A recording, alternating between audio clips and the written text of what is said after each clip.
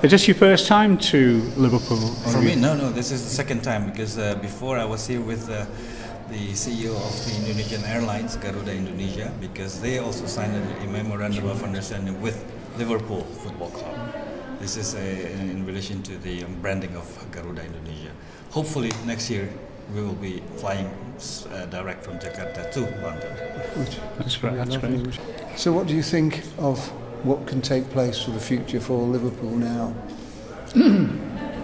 The idea of having this memorandum of understanding signed between Manado, a city in Sulawesi in Indonesia, with Liverpool here, for me is always very important because I always say, even though we have the bilateral relations between UK and Indonesia, but it's the people-to-people contact who makes the relationship.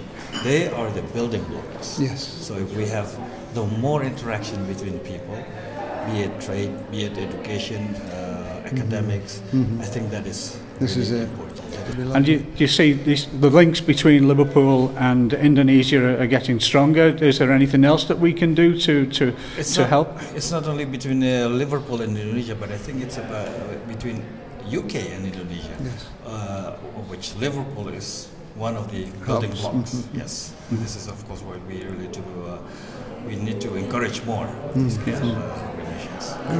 That's great. That's fantastic. Well, thank you very much. Thank you very much.